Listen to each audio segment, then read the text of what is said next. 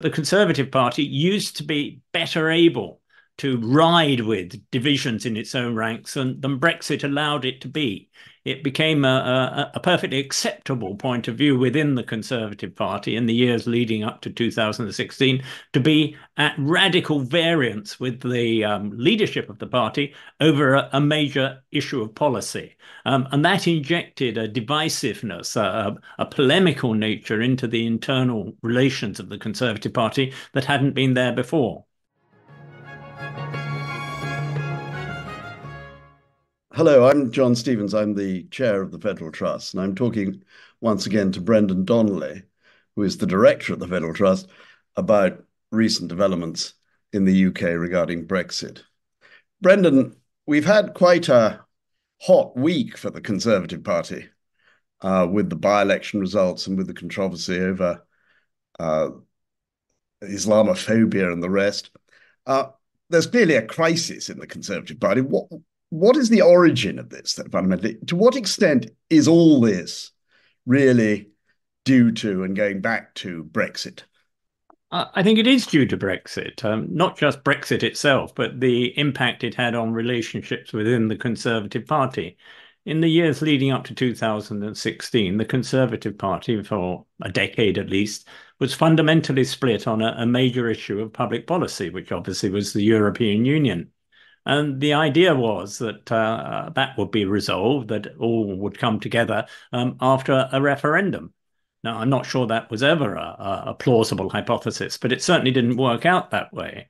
There was further conservative division between the wings of the Conservative Party during the referendum, after the referendum, and now this division has transmuted into a general aimlessness or disagreement about aims within the Conservative Party. Brexit is certainly not working, and there are differing views as to how you should respond to that. And yet, underlying the concern about Brexit is also the fear that the Conservative Party is facing electoral wipeout at the end of this year. And there are all sorts of people who have ideas, differing ideas, about how that wipeout can be mitigated or perhaps even avoided entirely. So there are a number of very bitter debates going on within the Conservative Party, and they overlap with each other. But the link with Brexit is presumably one to do with the identity of Britain. Is that not the case? How can one separate that broad philosophical point from the obvious immediate fears about the likely very severe defeat in a forthcoming general election? It is at the centre of Brexit. But my point was that the Conservative Party used to be better able to ride with divisions in its own ranks than Brexit allowed it to be. It became a perfectly acceptable point of view within the Conservative Party in the years leading up to 2016 to be at radical variance with the leadership of the party over a major issue of policy. And that injected a divisiveness, a polemical nature into the internal relations of the Conservative Party that hadn't been there before. You're right, of course, that Brexit interplays with questions about national identity, because the Conservative government, which had been there for so long, has got precious little to show in the way of political and economic successes since 2010. So naturally, Dr. Johnson would put it, has access to the last refuge of the scoundrel. A kind of patriotism, a kind of argument about patriotism and identity. Let's just consider a little bit how the Conservative Party at the moment is looking ahead to the general election and what strategies are being considered to stem the extent of that defeat or perhaps even prevent it. How do you see the various elements in that discussion? Well, there is a view that America is the example that the United Kingdom should follow. We've had Liz Truss in America recently. There is a wing of the Conservative Party that always thought Brexit was about making the United Kingdom more like America. that Europe was the wrong model to follow, and America, with its economic dynamism and with its economic liberalism and with its position, if you like, as a hegemon within the world, was the model to follow. That might have been a more plausible argument, but for the presence of Mr. Trump, who, even those who are generally sympathetic in this country to American ideas and American economic philosophy, really find beyond the pale. I think the Conservative Party is not well advised to associate itself with Mr. Trump. One of the features of contemporary America, of course, is uh, the problems of running an enormous multicultural society and the debates that are entailed with that, of which Trump, of course, is an important expression. To what extent is that being imported into Britain by the current issues within the Conservative Party? I think the importation is quite striking. It's both in terms of ethnic and national and even racial debates, and also in the culture wars. The culture wars are certainly something which has been imported from the United States. And I think it's underpinned in the Conservative Party by the rather patronizing idea that everybody who comes from the red wall seats is socially reactionary, and has a robustly commonsensical dismissal of woke ideology, of transgender questions, of anything that isn't the way the social structure and assumptions of the 1950s were configured. I think there may be some truth in that, but it's not going to be a silver bullet to preserve the Conservative Party at the time of the next election. What's perhaps a bit more sinister is the quasi-racist element which has crept into conservative discourse over the past 4 or 5 years. We've had particularly this issue of Lee Anderson. There's every chance, it seems to me, that he will end up in the Reform Party. And there will be some Conservatives who will sympathise with his ideas about London in particular, having fallen into the hands of Islamists, because present Mayor of London, Sadiq Khan, is simply their puppet, their tool. We had a rather extraordinary day in the House of Commons recently over the debate on Gaza and the controversy that arose. Do you see this intrusion of identity issues, cultural issues into our politics as being part of all this and a dangerous development? I think it's a bit simpler than that in a way. Within the United Kingdom, I think there are more people who are critical of the Israeli government and its approach to its own security than there used to be. And that goes right across society. And of course, it's true that there is a Muslim population, a substantial Muslim population now within the United Kingdom in a way there wasn't 30 or 40 years ago, which understandably is very sympathetic to the various versions of the Palestinian cause. It's also true that the Muslim vote is very important for the Labour Party. So there are a number of cross currents going on in the political fabric of the United Kingdom, which partly are to do with identity, but partly are to do with traditional ways in which the electoral cake needs to be cut up between the two main parties. One reason why the Conservatives won such a large victory in 2019 was the personality of Jeremy Corbyn and his association in particular with anti-Semitism, but with a general form of extremism that was easily branded and credibly branded as unpatriotic. Do you think the Conservative Party is trying to revive this a bit by playing on this Islamic issue and trying to use that as a tool going into the next general election? I think it may be, but I don't think the reason why Corbyn did so badly in the 2019 general election was primarily because of his association with anti-Semitism. I think it was a much more general sense of extremism and incompetence. I think the Conservatives would be well advised to steer clear of any too definite or exact identification of their brand with the security policies of the state of Israel. Interestingly, Starmer, of course, finds himself in a dilemma because he thinks that in order to reassure wavering voters in the centre, he mustn't be seen to be identified with what has traditionally been regarded as an extreme view, namely outspoken support for the Palestinian cause. But on the other hand, as I said, the Labour Party has a number of Muslim MPs and a number of constituencies where there's a very substantial Muslim vote. These cultural and identity issues overlay what has been the traditional left-right debate, which has focused very much in the past on tax cuts versus public spending. And there are clearly some conservatives who believe that to go back to that old formula and to bring in tax cuts now is a way, certainly, of stemming the scale of any future defeat. Do you think that's credible given the economic and financial situation in which the UK finds itself? Well, credible to whom is the question you have to put in response to that.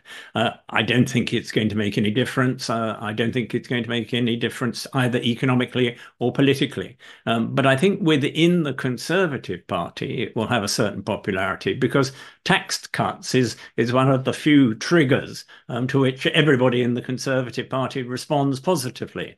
And moreover, the consequences, the negative consequences of tax cuts will probably only be felt after the general election. So I think it's an interesting indication of the reversal within the Conservative Party that budgetary prudence will take second place to the crowd-pleasing elements, as they see it, of tax cuts.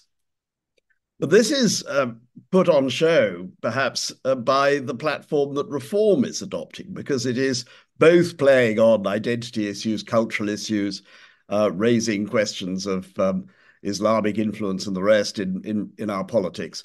But it is also playing with the association of Liz Truss and Nigel Farage with notions of traditional tax cutting and traditional liberal economic conservatism.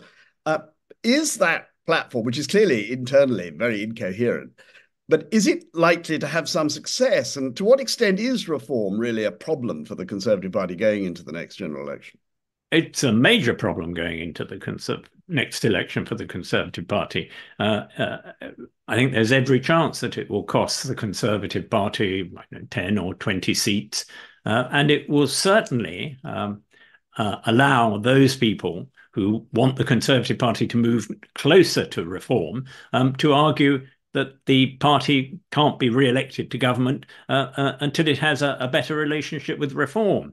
I would be very surprised if within the next year or so, 2 years perhaps, Reform and the Conservative Party don't merge together in some form. It'll be interesting to see who takes over whom and when it happens. I don't rule out the idea of Reform standing down some of its candidates before the general election in order to help the Conservative Party. That would be a sort of dowry that it will bring into the marriage after the general election. Or it may be that they decide they're going to stand everywhere and show the Conservatives what they can do. But when people talk about the Conservative Party needing to rediscover its centrist soul after the next general election, I think they're deceiving themselves. I think structurally, the path of the Conservative Party is towards reform rather than back to the centre. But to what extent is this debate about reform striking before the general election or waiting until after the general election for a takeover to be performed on the Conservative Party? Because clearly, if the defeat is enormous, even if Reform is able to capture the Conservative Party in opposition, if the Labour Party has a very large majority, it's likely to be in for more than one term.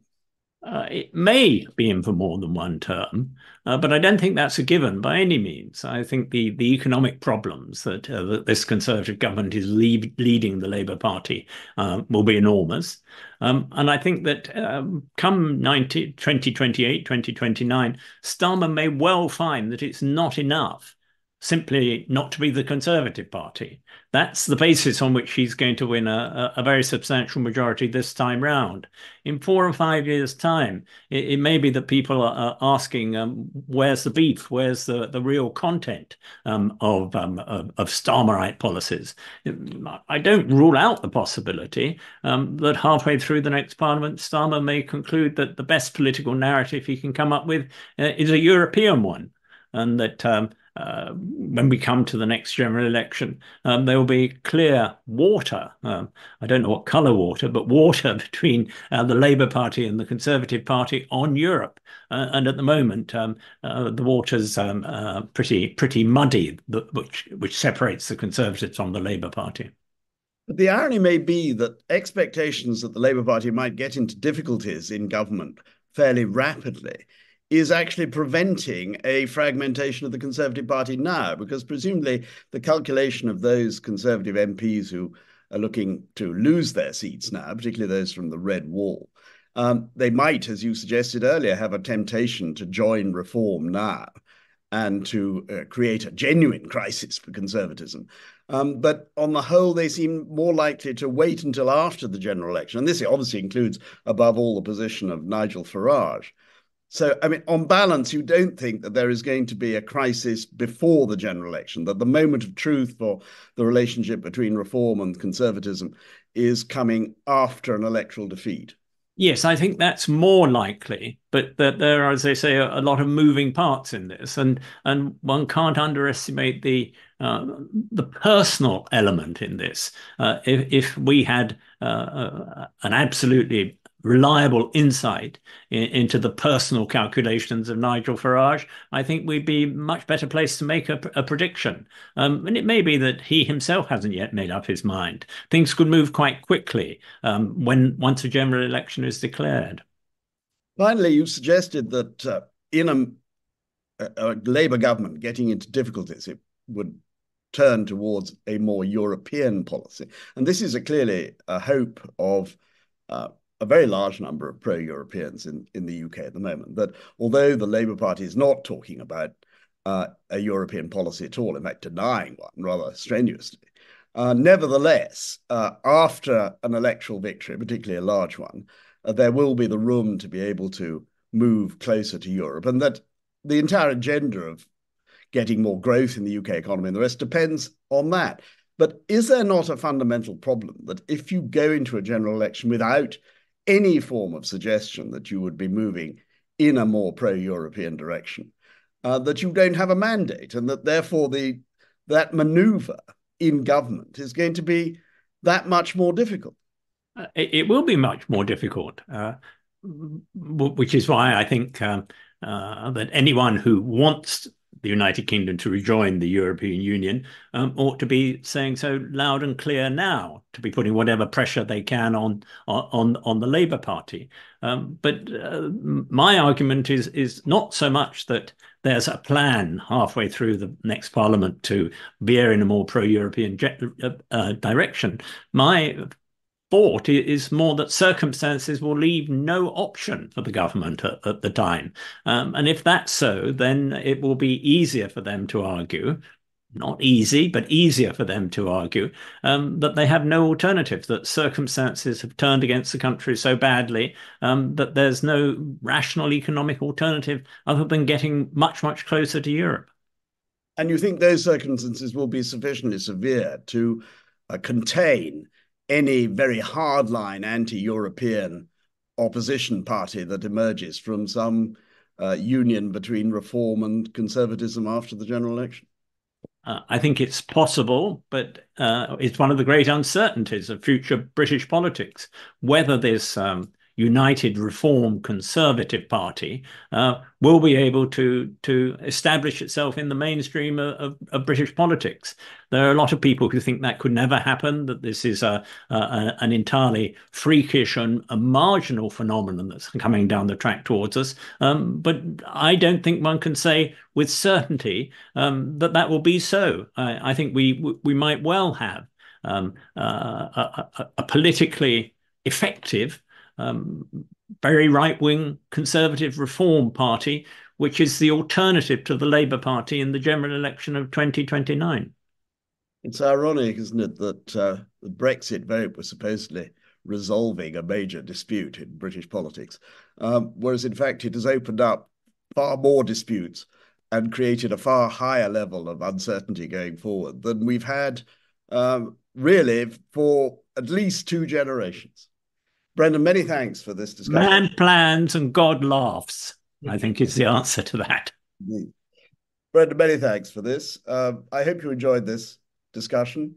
It's one of many that we have on this topic, and I hope you will continue to follow us in the future.